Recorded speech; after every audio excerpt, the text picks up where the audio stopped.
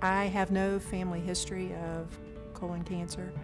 I went in 2014 for just a routine exam, and my doctor at that time said, "Cindy, you're 50, you know what that means," and so I scheduled my screening colonoscopy. The goal of the colonoscopy is to identify any abnormal growths. The most significant growth would be, in fact, a cancer.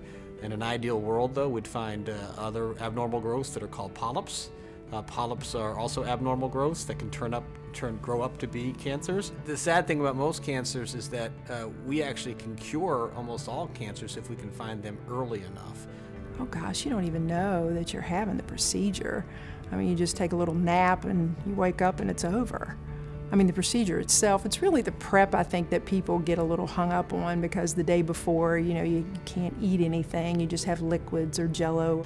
The most difficult part of a colonoscopy is the preparation for it, which is the night before.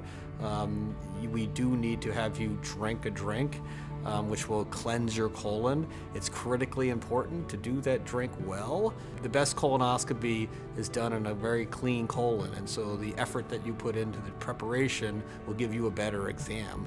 I just urge everybody to go and have their colonoscopy when they should. It's an easy thing to do.